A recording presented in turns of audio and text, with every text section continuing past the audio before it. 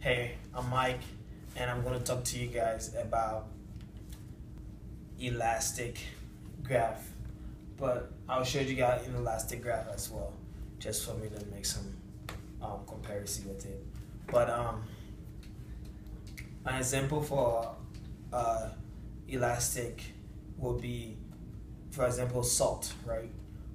As human, our demand for salt is so high that if they raise the price of salt, let's say by $3 or $4, we will still need salt. So we'll buy salt. Salt, you cannot substitute anything on the market for salt. If you don't put salt in your food, then your food's tasteless. Or if you don't need salt for, you can use salt for different things. So you need salt, right? So I'm going to show you the graph for that right here. So you just draw a regular graph, and this is your quality and price, as you all know. If I'm going to draw the graph here, price 1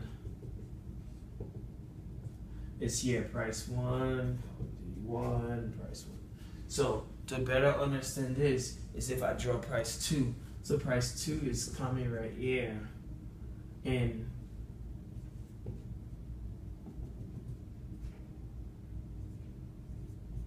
so as you can see, as price decreases, the quality increases. Okay, so that's all you can know. If you look at this, that's simple explanation for elastic graph. For the inelastic, it's almost similar, but let's say you have an inelastic like this, right? Just a little different. You draw your inelastic like this. This is price, well, T, price 1,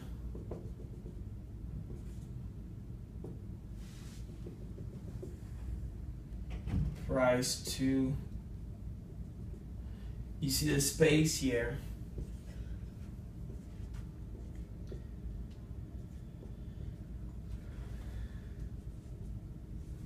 You see this, the difference between this graph and this graph? This is elastic, and this is inelastic, because of, you see the space, as price goes down, the quality doesn't change by much. Thank you for watching.